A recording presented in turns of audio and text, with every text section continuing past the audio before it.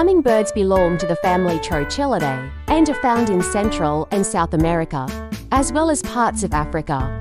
They are named after their characteristic humming flight, which allows them to flap their wings rapidly in a way that creates an eerie, humming sound.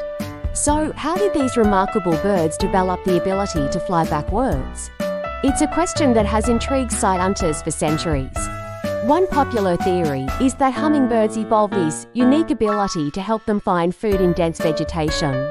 When flying backwards, these birds can get around obstacles and reach higher branches to access fruits and insects that they would otherwise be unable to reach. If you haven't, please subscribe and comment. Another possible reason for the backward flight of hummingbirds is that they may have used it during mating season. Backward flight can attract a mate, as it looks very different from the regular forward flight of the bird. Also, during parental care, the parents may use backward flight to guide their flying offspring to their nests.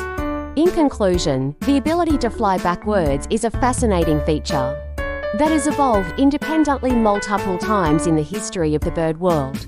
While we can't deny the appeal of watching a hummingbird perform its magical backward flight, it's essential to understand the reasons behind this unique ability that helps these birds navigate their habitats and thrive in the wild.